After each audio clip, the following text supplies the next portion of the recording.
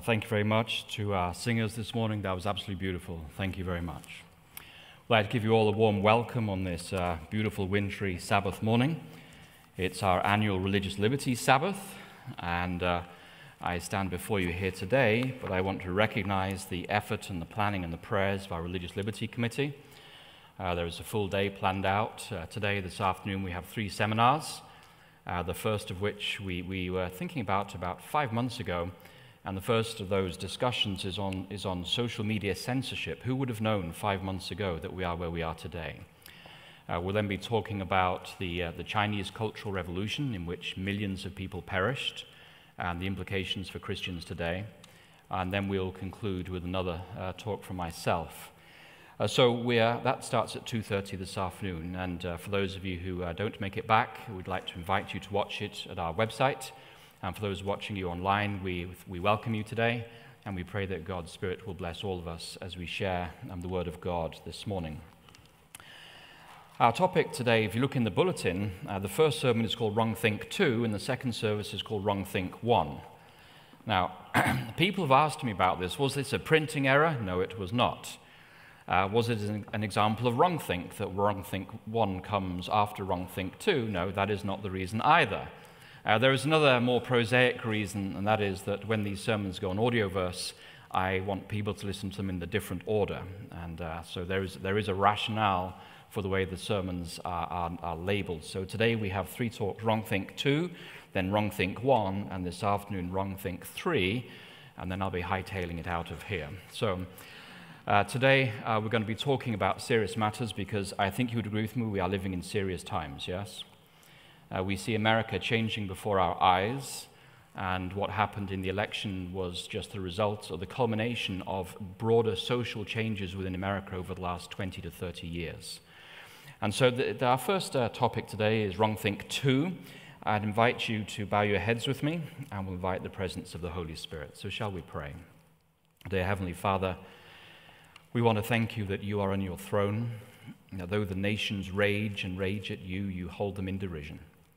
We want to thank you, Father, that your kingdom is a kingdom of justice and mercy and peace and love, and that one day Jesus will come through the clouds of glory, and all earthly kingdoms and all nations, including our own, will be wiped away, and an everlasting kingdom of grace will be established. So, Father, until that day, may we understand how we are to live in the midst of troubled times. I pray that you'll speak through me and for me, that your Holy Spirit will speak to each of our hearts, whispering, "This is the way, walk ye in it." We pray for the protection of our angels as we gather here today, and your blessing upon those who are here and those who are watching online. In the name of Jesus we ask. Amen. All right, so as you've come to guess, I tend to deliver these religious liberty sermons, and it's not my first choice, I can assure you, but I find myself doing these religious liberty sermons once a year, and they're not kind of sermon lights. They're dealing with significant matters. And so today I invite you, you need to keep your thinking caps on. We're going to look through some of the major words that our young people are growing up with these days. And we're going to ask ourselves, how do we understand this biblically? Is there a biblical response? Is there a biblical alternative to what is happening in our world today? And if so, what is that biblical alternative? So we're going to start out by setting the history. It's important to lay out the historical context. Why? Because if you're divorced from your history, you're open to totalitarian regimes. People who are divorced from history are open to authoritarianism because they don't know their past. They have lost their historical memory and they've lost their cultural memory. And therefore, as George Orwell said, whoever controls the past controls the future. So it's important that we understand the past in order to understand how we've got to where we are today. So we're going to start out, as we tend to do with these issues, in Europe in the mid-19th century. It was an era of profound economic and political and philosophical flux. During the Enlightenment, we emphasized rationalism and reason and logic and scientific research and skepticism, and they were advancing against superstition and clericalism. But along comes a guy in England who was a clergyman originally, Charles Darwin, who lived 1809 to 1882. And when he came out with his theory of evolution, he provided the foundation for a new worldview in our world today without having a Christian influence upon it. So with Charles Darwin, we have the possibility of an atheist worldview appearing in our world in the mid-1840s. Now, parallel to Darwin, we have this character here, Karl Marx.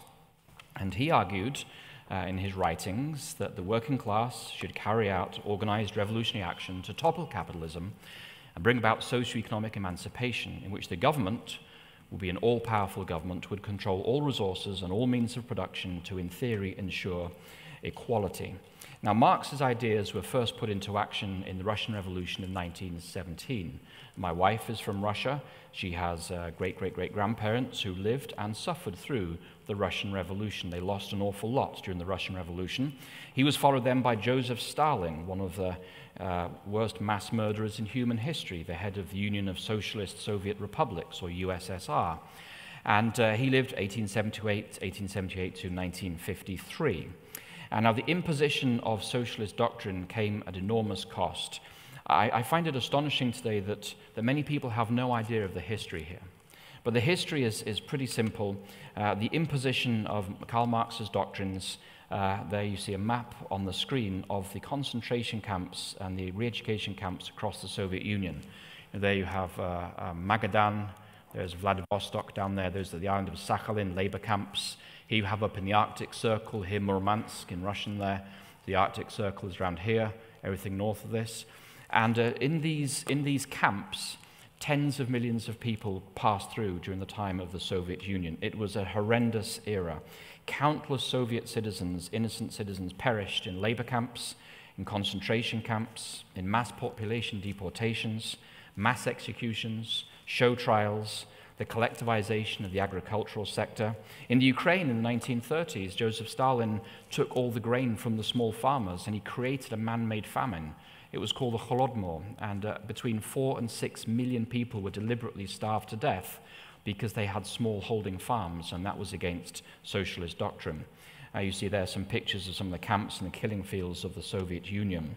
There was the terror, the purge of anti-revolutionary forces in the 1930s, in which Stalin encouraged people to write letters of denunciation about your boss. If you don't like your boss, accuse him of being an agitator against socialism, and he would disappear. He would simply be cancelled, either executed or sent to a camp for the rest of his life.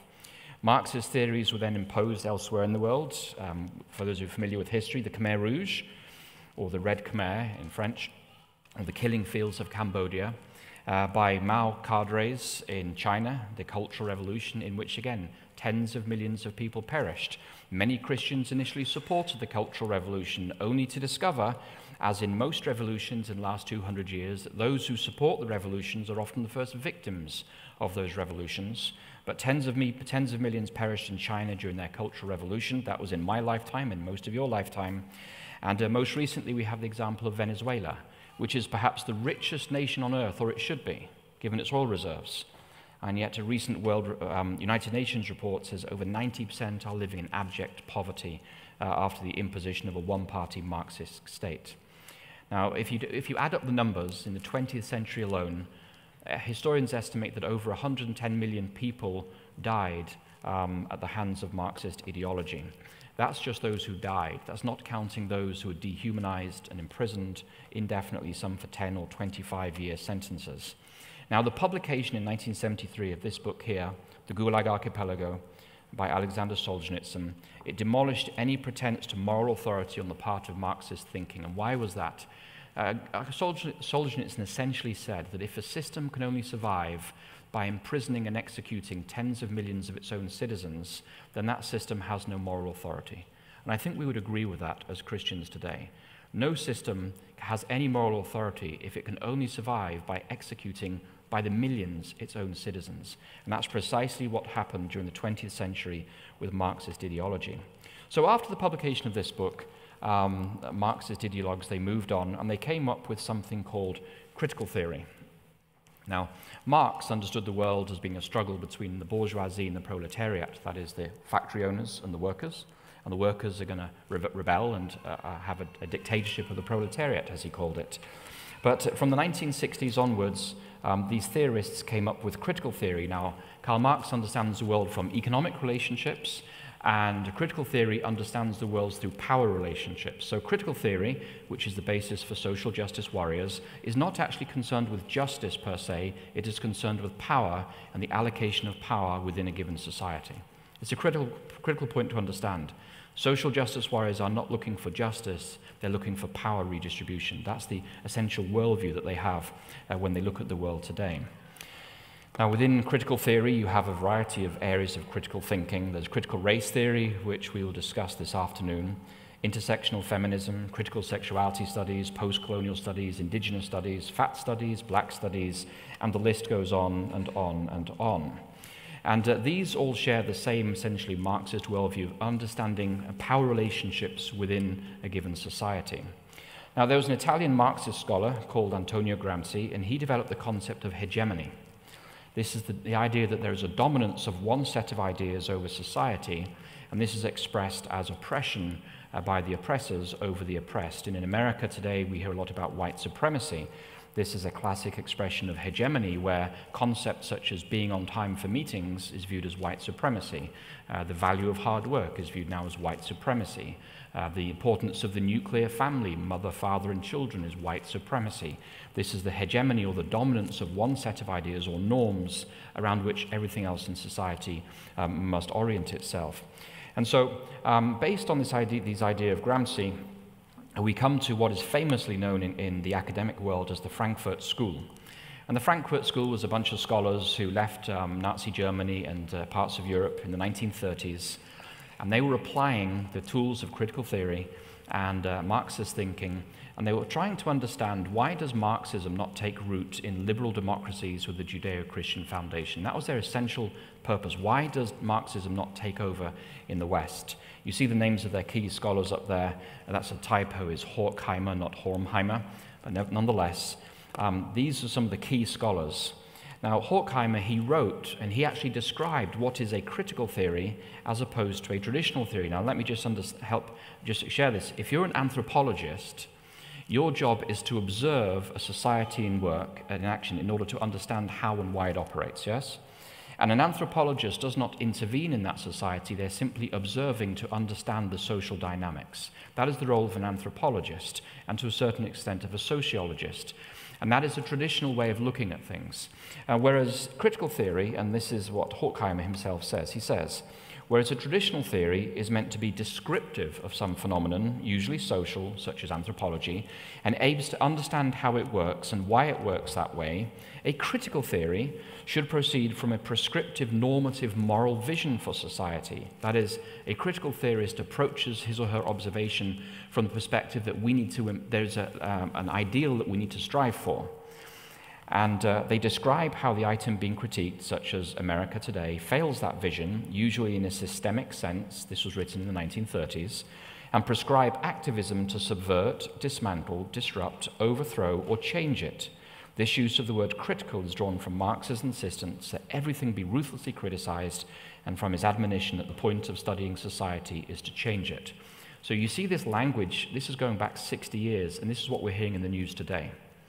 The purpose of critical theory is not to understand any society, it's to subvert it from within, to problematize everything, criticize everything, say that everything is problematic, so that people are so discouraged they give up the fight from within, and then that nation it just falls into a Marxist one-party totalitarian state.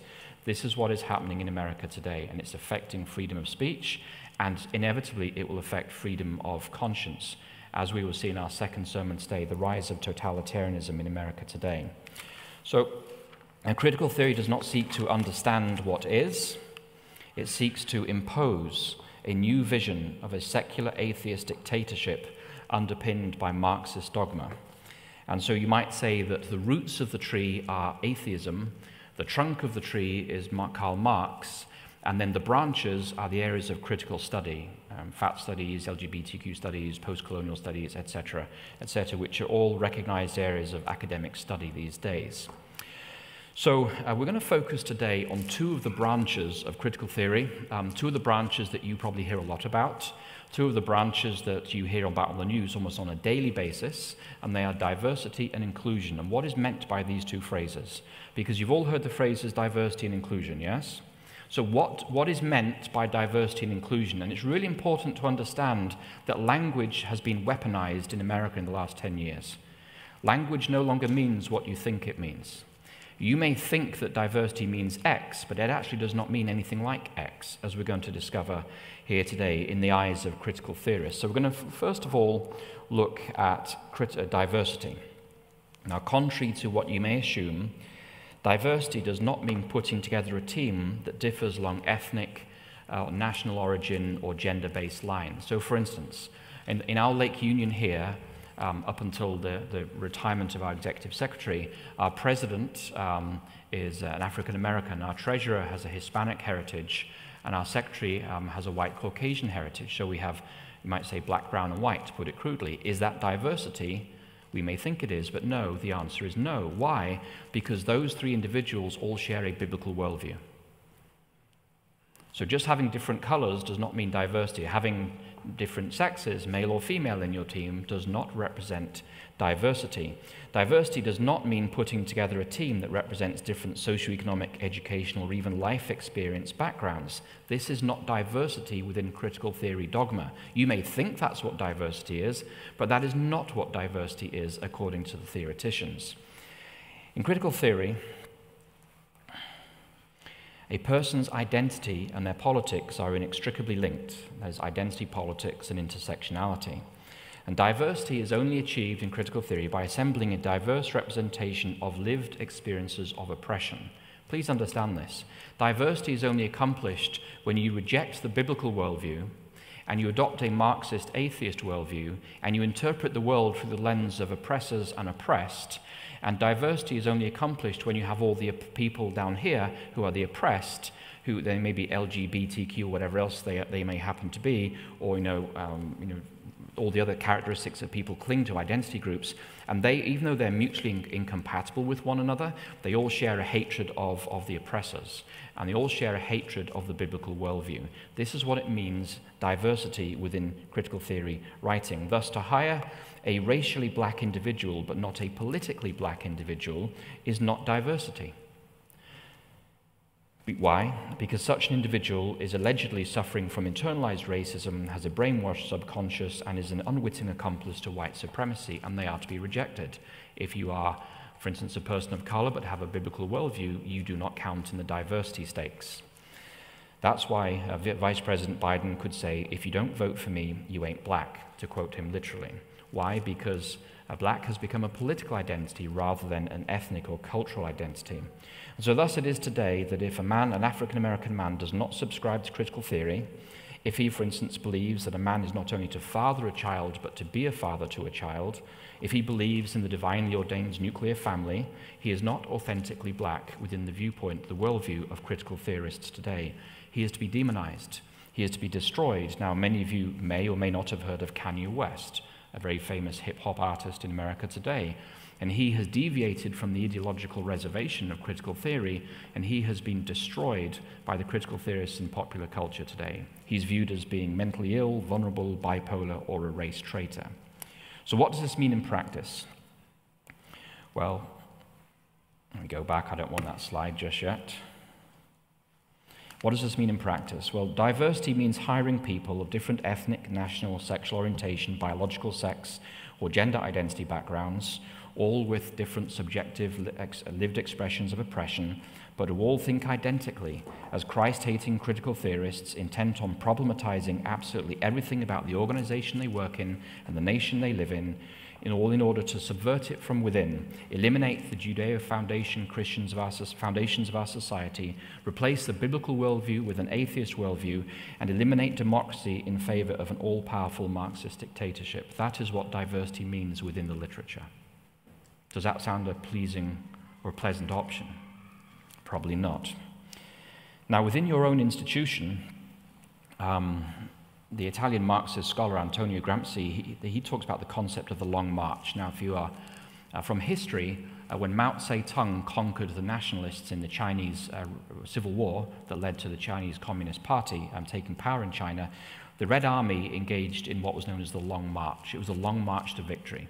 And for many years, Mao Zedong and his generals led the communist armies against the nationalist armies of Chiang Kai-shek.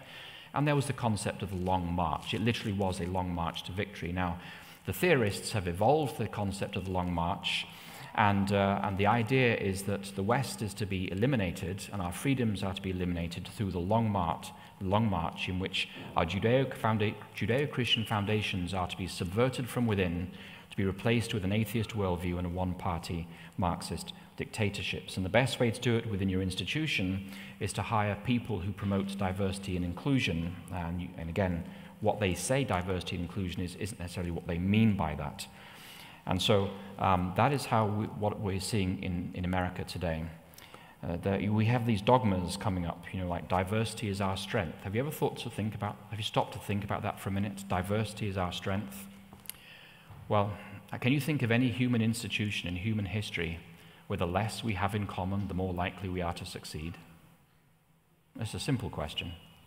If diversity truly is our strength, is there any institution in human history where the less we have in common, the more likely we are to succeed? I can't think of anything in history where the less we have in common, the more likely we are to succeed. Simply, that's not true. And so diversity is an ideological term that is used, and people of goodwill, they say, yes, we believe in diversity, without realizing what is meant by diversity. Diversity really means that we all share a critical worldview, we all share an atheist worldview, we are rejecting the biblical worldview, and if anybody strays off that reservation, they are to be cancelled or destroyed. We'll talk about cancel culture in our second sermon today and the impact of totalitarianism. But a classic example is the author of the Harry Potter books. What's her name? Does anybody remember? J.K. Rowling, and a very leading feminist in Britain. And she questioned last year whether, there was a court case, and she questioned whether a man could actually claim to be a woman. She questioned transgender ideology, and she was subsequently trashed and cancelled by the social justice warriors. And so she strayed off the ideological reservation, and she's been destroyed as a result of that. And so people eat their own when they get involved in this kind of worldview. So we talked about diversity for a minute. Let's talk about inclusion. Now, if diversity, you might say, is dangerous from a biblical worldview perspective, inclusion is insidious. Because again, what you imagine inclusion to mean does not equate to what it means for trained Marxist activists. Language has been weaponized, and these words no longer mean what you thought they used to mean. Now, you may imagine that inclusion means building a team or an organization or a society, and we create space and mechanisms for all voices to be heard. I think we would all want that in a society. We want a society where every voice can be heard. We want a church where every voice can be heard. We want organizations where every voice can have a place at the table and everybody's input is valued. But that is not what inclusion really means. That's the key point. What you think it means is not what it actually means within the ideology. Inclusion means turning your organization into a safe space. Now, have you heard the phrase safe space? Some of you must have heard the phrase a safe space. This is a safe space. Colleges all across America of every kind are now declaring themselves to be safe spaces, and many employers are now saying we are safe spaces. Now, what is meant within the critical theory worldview by a safe space? It means an inclusive environment that cannot allow feelings of marginalization or exclusion for any protected group or their authentic voices. Their narrative of you cannot challenge their narrative of subjective lived experience or of alleged oppression. Now, what this means in practice is that if I go to a public school and I declare myself a penguin, nothing in that public school campus can ever be used to deny that I'm a penguin. Nobody can question it. Everybody must affirm that. And anybody who questions my identity as a penguin, then you are guilty of a microaggression, and that is hate speech, and you must be deplatformed. Are you following me on this, yes? I'm using an extreme example, but you smile, but this thing is coming down the pike. Once we have transgender, you'll have trans species. People are already claiming to be trans species. And then you must accept it. And so inclusion means that the mere presence of individuals, books, speeches, or any idea in any format that disagrees with the dogma of any protected group is to be denounced as a microaggression that causes trauma and harm. This is one reason why people, by the tens of thousands in the last 2 weeks alone, have been purged from social media, because you're speaking wrongthink. You're speaking truths that we know are self-evident but are no longer acceptable to the critical theorists and the social justice warriors. And that is why famous speakers are being deplatformed from colleges. If you are a conservative speaker or a preacher, you try and speak at University California, Berkeley. They'll be rioting on the streets. They will deplatform you because your mere presence on campus is a microaggression, because you walking across that college campus is a standing rebuke to the ideology of that campus. And so that is why we're seeing the totalitarian clampdown on any ideas that can be expressed in American universities. In practice, it requires actively restricting speech, discussion, or activity that will not foster a positive psychological experience for a marginalized, protected, or oppressed group. Everything must be positively affirmed. Does this affect Adventist campuses? Yes, it does. The net effect of inclusion means that those who speak the gospel of Jesus Christ, and in particular of victory over the sins of the flesh, such as coming out ministries, are being deplatformed across Adventist campuses. Why? The gospel voice must be closed down, for the call to repentance is now interpreted as a microaggression, an act of violence against protected groups and their personal truths, their subjective lived experiences, which cannot be challenged in any way. Now, I recognize that what I'm saying is not politically correct, but I'm speaking the truth.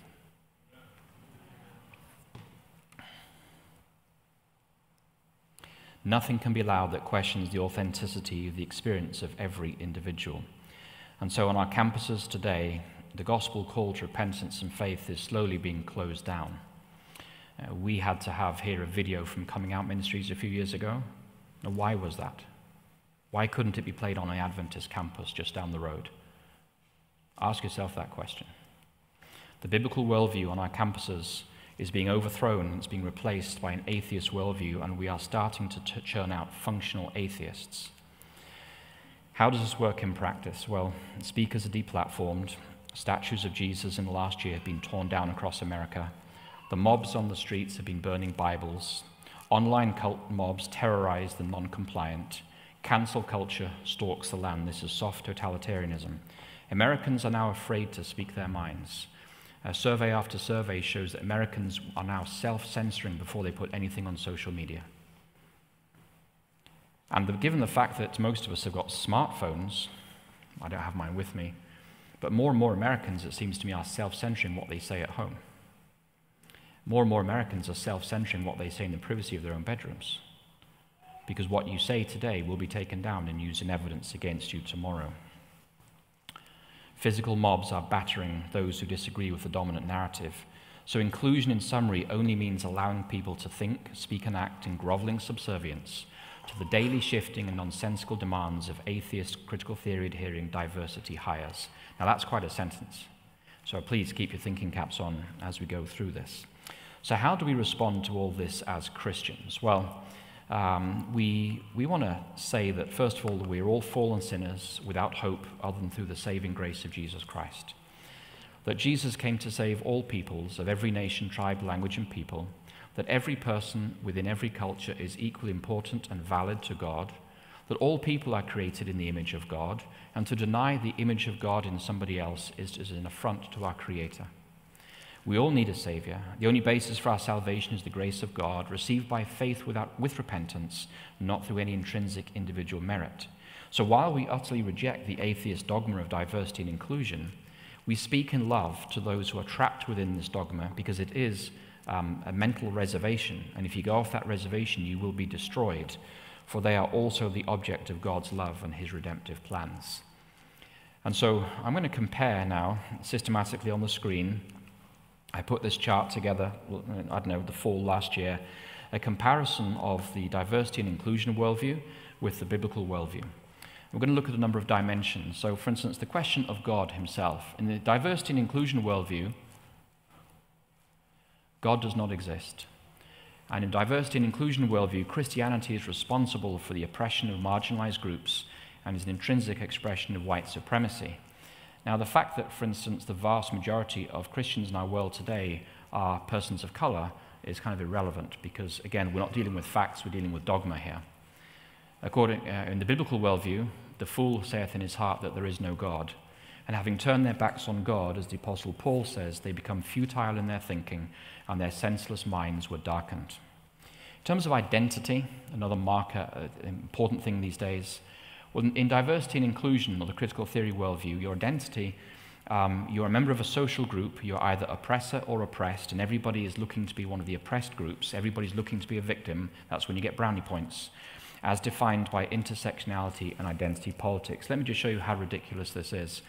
I'm a white heterosexual male, so I am guilty of all the evil in human history. But wait a minute, I'm actually a white homosexual male, which means I'm now a victim, just like that. I'm not responsible for the evils of human history. And now I identify as a person of color who is transgender. That's my identity, you must accept it. Now I'm the most oppressed group in human history. Oh, now it's 10:35, now I'm back a male heterosexual white male. Now I'm guilty of all the sins of human history. Does this not strike you as absurd? It's utterly absurd. In the biblical worldview, all people are created in the image of God with equal moral worth, and that is what we are called to uphold as Christians today. In terms of sin, in diversity and inclusion, there is no concept of sin per se. There are no moral restraints within critical theory. The oppressed experience oppression, and all actions against the oppressors are thereby justified, which is why when the rioting and the looting and the murder and all the rest, the mayhem in America in the last year is cheered on, because there's no concept of sin. The oppressed can do whatever they want to the oppressors. There's no consequences. Whereas in the biblical worldview, Genesis 1 through 3 and Romans 1 through 3 teach that we all created in the image of God. This image has been marred by the fall. There is no one who is righteous, not even one. All are morally accountable before God for their actions, regardless of your group identity. We will stand before God one day. We will have to answer for our words and for our deeds. There is a final judgment. And when you have no concept of the final judgment, then you can do whatever you like today because there are no eternal consequences. When it comes to ultimate authority in the critical theory worldview, ultimate authority is your personal, subjective, lived experience. That phrase lived experience is what you're going to see you see it in the literature today. You hear it on CNN and on Fox. This is part of the language which our young people are learning in colleges. Your lived experience is your final determinant of truth.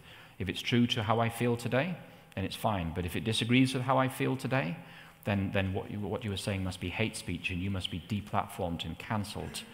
This is what is happening. People are unable to accept opposing viewpoints anymore. We're unable to discuss ideas anymore because if it contradicts my subjective lived experience, by definition, it must be hate speech. In the biblical worldview, the ultimate authority is not my subjective lived experience, but it is the Word of God, which is absolute, eternal, and it is external to any human being. Rather than deifying ourselves, making ourselves out to be gods, we actually submit to the Word of God.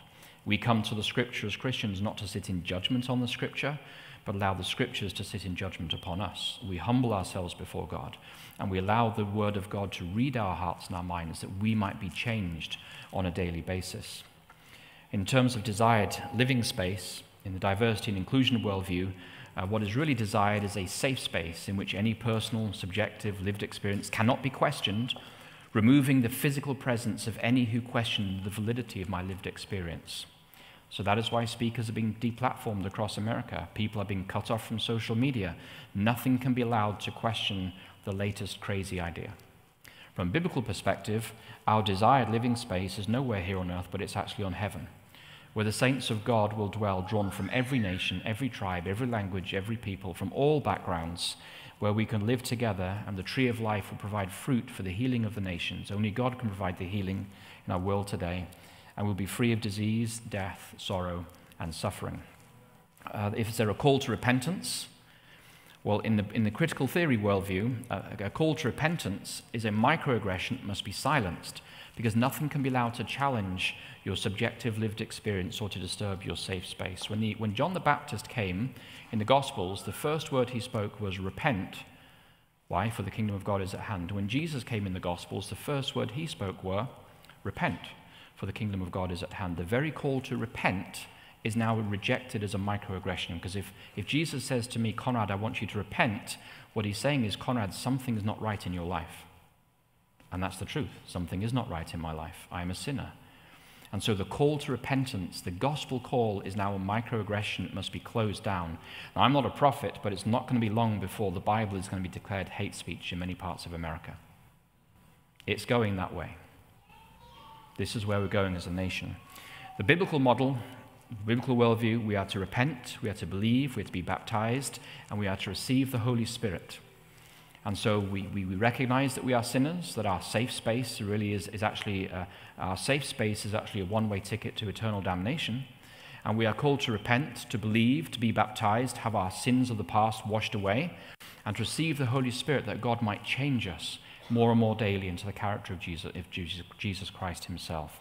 And so the first call of Jesus was to repent and believe in the good news, Mark 1:15. Forgiveness. There is no forgiveness in diversity and inclusion. Instead, we have cancel cultures. If you stay for the second service, I'm going to be talking about the difference between hard totalitarianism and soft totalitarianism. We have now descended to soft totalitarianism in America. It's happening right around us, right around our faces. Every day it's in the news, if you believe the news. And so now we have cancel culture. If you stray from the ideological reservation, you will become a non-person. We'll destroy you not just on social media, but we'll destroy you economically. The banks will withdraw from you. The credit card processors will withdraw from you. Gmail will withdraw from you. Everything will be destroyed. You'll become a non-person. You'll physically live, but nobody will have any business with you. Now, the book of Revelation says, Revelation 13, look at some of the characteristics. It says, Revelation 13 says that the mark of the beast will be imposed either on the head or on the forehead. Sorry, their forehead or the hand, which implies that at the end of time, society will be polarized. Some will accept the mark of the beast willingly. Some will accept the mark of the beast only by force. We are now living in a polarized world and a polarized society. It makes absolute sense. And so we see in the Revelation 13 that those who do not receive the mark of the beast, they will be killed. They will neither buy nor sell. This is known as cancel culture. The ingredients of Revelation 13 are coming into place in front of our very eyes. Now, they're not targeting Christians just yet, but one day that target will be those who are faithful to Jesus Christ. The biblical worldview is repentance is possible. Praise the Lord. We can be forgiven through confession, repentance, and receiving the gift of grace. And diversity and inclusion, diverse lived experiences of oppression are celebrated. The oppressed have dual insight, or that's known as standpoint epistemology. By that, it means that because I'm a white heterosexual male and I'm cisgender, that means my gender identity aligns with my bodily reality, okay? That's the terminology that is used. Because I'm in that group, that means I'm an oppressor. But if this person over here is a white gay male, that means he sees the world from his perspective and from my perspective, so he has dual insight. Whereas I, as an oppressor, only see the world from my perspective and I cannot see it from his perspective. So that means the lower down the victimhood flowchart you appear, the more insight you have. That means the more truth you have. That means the more you need to be listened to. Are you following the logic on this? All right. So this is what is happening in America today. Whereas in the biblical perspective, in terms of diversity, the Holy Spirit gives diverse gifts to whomsoever he wishes, regardless of who you are, regardless of the color of your skin, regardless of whether you're male or female, young, old, regardless of your education level or your wealth level. The Holy Spirit is sovereign and gives gifts to whomsoever he wishes. And the body is not complete with all of those gifts, thus eliminating any cause for pride or one-upmanship or demeaning within the body of Christ. And your immutable personal characteristics are immaterial as far as God is concerned. God does not care whether you have blue eyes or brown eyes. God does not care whether you have blonde hair, black hair, or red hair. It is not important to God the color of your skin or your education level or how much money you have in the bank. We are equally valued, honored, created in his image, and loved by Jesus Christ. And so biblical worldview does talk about diversity, but the diversity is not in immutable personal characteristics like race, gender, sex, or sexual orientation. It is the gifts that the Holy Spirit gives to his church. And we can be a standing rebuke to the world when we learn to love one another in the body of Christ and care for one another in the body of Christ and say we will transcend the barriers that the world is putting up around us. Then we learn to represent the kingdom of God in truth in this fallen and broken world. The world is dividing us, intersectionality. We are called to come together and to value and to love all peoples within our congregations. And unity, political unity is found when antithetically opposed groups, this is the diversity and inclusion worldview, such as LGs and Ts, who are actually fighting each other. Lesbians and gays are philosophically opposed to the transgender movement. They're philosophically incompatible. They hate each other. There's no such thing as the LGBT community. There's the LGBTQ civil war, effectively. They philosophically are antithetically opposed to each other. But political unity is found when these antithetically opposed groups among themselves join in fighting alleged oppression, and ideological anti-God uniformity is ruthlessly enforced in the nation via political correctness, Hollywood, the mainstream media, social media, the corrupt national media, activist corporations, anti-Christian professors, cancel culture, anti-racism training, implicit bias testing, diversity and inclusion training, diversity and inclusion commissars, and Antifa mobs on the streets. This is what is happening all around us. We are being frog-marched into a new world, a brave new world, in which probably countless people are going to suffer in profound ways. The biblical worldview is that unity doesn't come from human beings, but it's nurtured by the Holy Spirit. And we find unity by living lives of sacrificial service one for another. Lead a life, as the Apostle Paul said, worthy of the calling to which you have been called, with all humility and gentleness, with patience, bearing with one another in love, making every effort to maintain the unity of the Spirit in the bond of peace. For there is one body and one Spirit, just as you were called to the one hope of your calling, one Lord, one faith, one baptism, one God and Father of all, who is above all and through all and in all. I love that biblical understanding of unity, don't you? That the Holy Spirit can lead us into unity, and we can cooperate with God in building unity by intentionally serving one another in love, looking out for one another, caring for one another, speaking up for one another, walking with one another, encouraging with one another, praying for one another, and so forth and so forth. That is the world in which I want to live. I'll care for you today because I know that tomorrow when I need some help, somebody's going to stand by me as well. And that's the kind of unity that we find within the Word of God. It is not found within diversity and inclusion. And then finally there we've got two more slides here. Time is moving on. Truth. Diversity and inclusion, there are no absolutes in diversity and inclusion. Truth is subjective, situational, and individual. That this is your truth. Remember Oprah Winfrey? She says, this be true to your truth. She doesn't say be true to the truth. She says be true to your truth. And because everybody has a different subjective lived experience, that means truth varies with every individual. A society collapses if we can't agree on anything. It's very simple. Societies collapse when you can no longer agree on anything. In the biblical worldview, truth is absolute, and it's external to the human experience. Scientific and moral absolutes do exist. It is a sin to lie. It is a sin to murder. It is a sin to commit adultery. These are not situationally justified. These are absolute moral standards. This truth is also validated by scientific research and respectful dialogue, and Jesus Christ himself is the ultimate truth. I am the way, the truth, and the life. Jesus does not say, I am a way, I am a truth, and I am a life. I am the way, the truth, the life, which is why the world hates Jesus so much, because he offers the exclusive way to salvation, to God the Father, as opposed to the inclusive views of our world today, where all roads lead to God. No, we only come to our Heavenly Father through Jesus Christ. Then we have the temporal goal. What is the goal here on earth? Well, in critical theory, or diversity and inclusion, the temporal goal is atheist equity, that there are equal outcomes on all dimensions for all racial groups. That's the goal where we're going to in America right now. Now, if you look at the charts of American society, there's multiple groups. There's like the Filipino Americans, the Indian Americans, the Korean Americans, the Taiwanese Americans, the Sri Lankan Americans, the Nigerian Americans, all have better socioeconomic outcomes than white Americans do. But we are allegedly a white supremacist society, even though the whites are way down the list in terms of average income. But the temporal goal of diversity and inclusion is to have equal outcomes for every group in society. Now, how do you get that?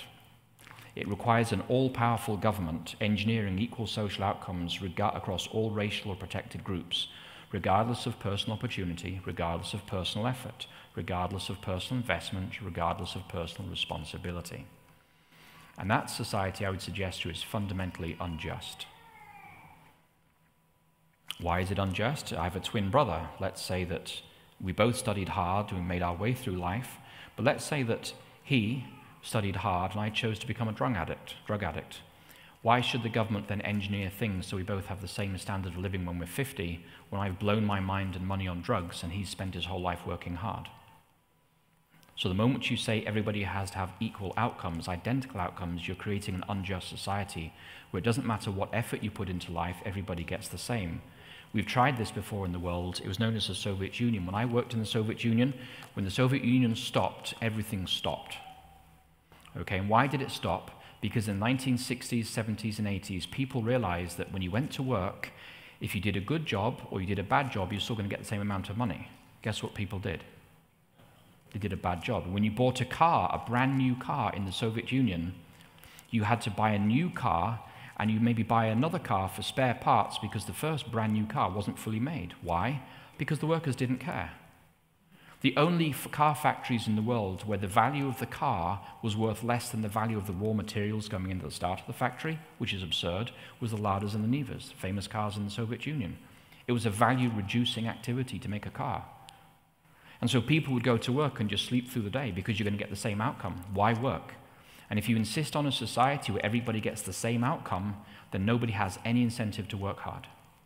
And society just collapses. We've seen it in the Soviet Union. We had a 70-year experiment and it collapsed, and we're going that direction again in our society. In the biblical worldview, in terms of temporal goal, rather than looking for equity, which is equal outcomes, we're looking for God-fearing equality.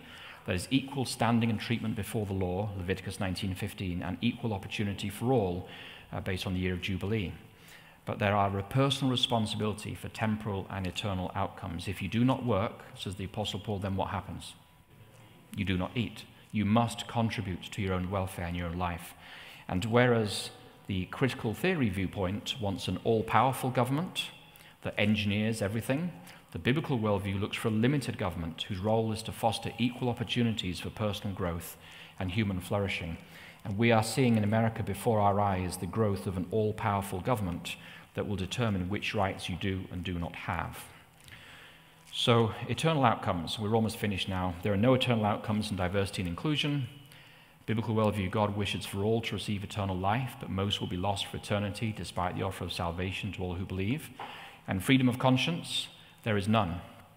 The individual must give way to the atheist, Jesus-rejecting, God-hating, social justice warrior mob rule. And in the biblical worldview, we have absolute freedom of conscience. God never compels, but he always respects the conscience of a human being. God offers us salvation. Why, O Israel, wilt thou die? Turn, O Israel, and live. I have no pleasure in the death of anyone, says God. In the Old Testament prophets, he wants all to be saved, but he does not compel us to accept the gift of salvation. So what do you say in conclusion today? Well, biblical teachings in general, and on religious liberty in particular, freedom of conscience, it calls us to reject entirely the underlying atheism and the application of critical theory and Marxist ideology in our world today. We are facing in America today the rising of an ideology that is responsible for more death and human suffering than any other ideology in history. That ideology is now seeking to subvert and to destroy the very freedoms of conscience, speech, and worship that we have grown accustomed to within the United States. We are called by God today to pray for our leaders, to pray for our church leaders, to pray for our institutional leaders, to pray for ministry leaders, to pray for our pastors, that we will not be subverted from within by diversity and inclusion militants, regardless of who they are or where they're from, that we will not be pushed into an anti-God, Christian persecuting, Christ rejecting, Jesus hating, truth rejecting, Bible burning, preacher deplatforming, atheist ideology in the way we do church or in the way we teach our children in our institutions. We are called rather to live lives of sacrificial love, selfless love, as Christ has first loved us, for all humanity, regardless of who they are or where they come from or what they look like, on how they dress and how they talk, for everybody is in desperate need of the sin-bearing Savior. We are to love our neighbors as ourselves. We love others as Christ first loved us, and we seek not only the best outcome for ourselves in society, but for our neighbor, and we calibrate our actions and our words accordingly. Such love is active, it is intentional, It is forgiving. It is seeking for reconciliation, building up of peace, and works to labor for the unity in the body of Christ. So my challenge to you today is, rather than swallowing whole without thinking about it, the doomed teachings of a dead Karl Marx and his philosophy of futility, I want to challenge you today to be ambassadors for the living and the coming Savior. For without him, we are all doomed to eternal destruction. Yet with him, we may find forgiveness for yesterday, meaning for today, and hope for tomorrow. So live for Jesus in the coming week. Amen.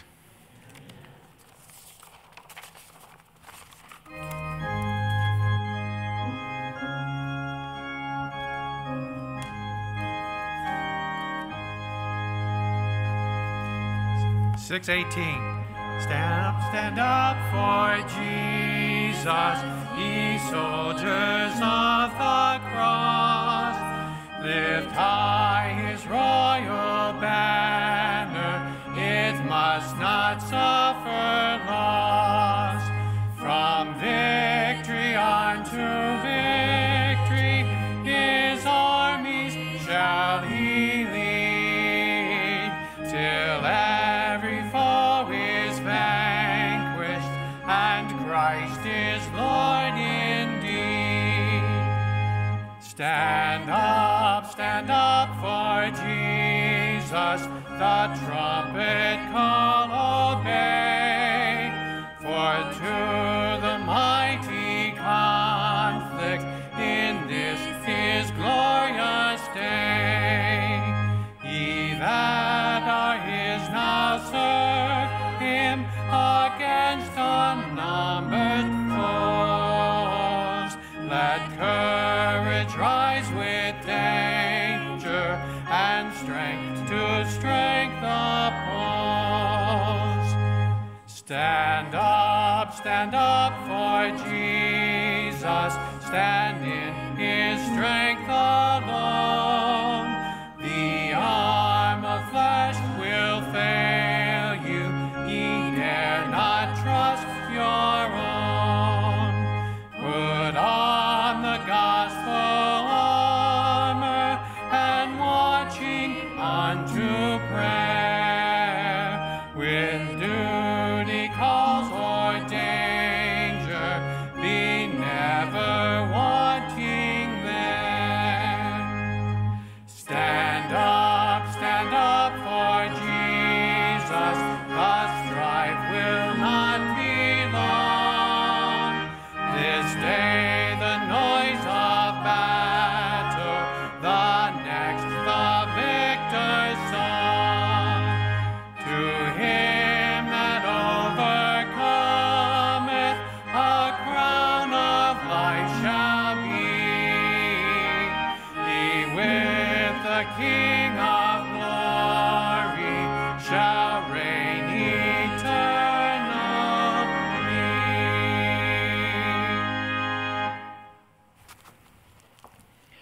Our eyes are closed and our heads are bowed. Dear Father, we thank you for the privilege we've had to live in a land of freedom. I pray that as we go through this coming week and this coming year, that our allegiance to you will be deeper and stronger, that our love for our brother and our sister and for our neighbor will shine brighter, that our compassion for those in need will be manifest in loving service to our community. And I pray, Father, that we will stand for the truth though the heavens fall. Guide us and lead us, O thou great Jehovah. This is our prayer in Jesus' name. Amen. Please be seated. Thank you, Dr. Vine. We'll have just a moment of interlude between now and our Sabbath school. We'll remain in the pews marked with the blue tape, and we're encouraging through this day to manage our corporate responsibility for public health wisely. May God bless us now, and we will start the Sabbath school in the main sanctuary momentarily.